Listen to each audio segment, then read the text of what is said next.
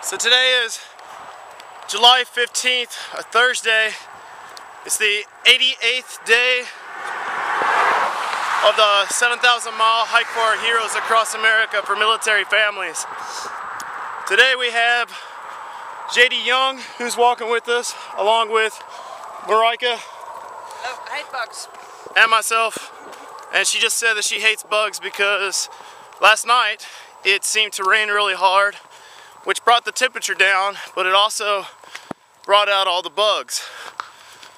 We're now on Highway 50, making our way from Dodge City to Cimarron, Kansas. Approximate time to get there today is around 3 to 5 p.m. We have to meet with the mayor.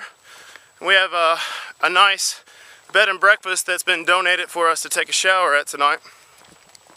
Seems like the bug spray is not really helping too much today. I think the bugs actually like it. No, it's getting better. But at least it's not 105 degrees like it has been. So it's a nice, cool 88, 89. Thought I'd never say something like that, but a lot better compared to 105.